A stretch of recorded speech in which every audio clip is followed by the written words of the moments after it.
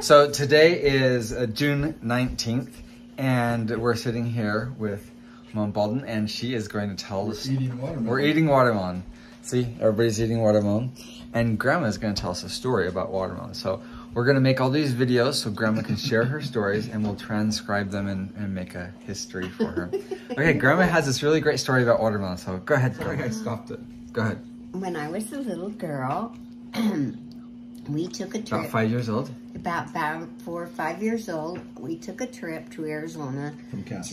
From Casper, Wyoming, to see Prescott, Arizona, to see my grandmother and all my relatives, my mother's relatives down there.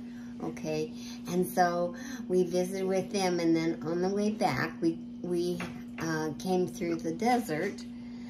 By way of, we took a road through the desert to see more of the beautiful country down there, and our little old car ran out of water. The radiator went dry, and so we overheated, and we had to stop in the desert, and we were praying about what to do, and because the bag of water that hangs on the front of the car in those days, we had emptied it into the radiator. So it was a canvas bag that you had to get wet, and then it would hold water and and it would hold water and cool down the radiator. And so, because you had to fill up the radiator every now and then, and so we had filled it up, and we had weren't still out of the desert, and so we ran out again. We overheated, and Mom and Dad were praying about what they were going to do. So they're stuck in the middle of the desert with six kids, and nobody coming down the road hardly, because it was a different road.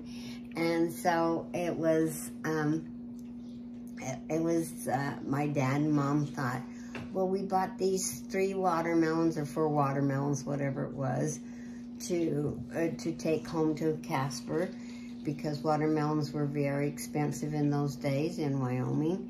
And so they decided, well, let's cut up the watermelons and squeeze the watermelon juice into the radiator. And that's what they did.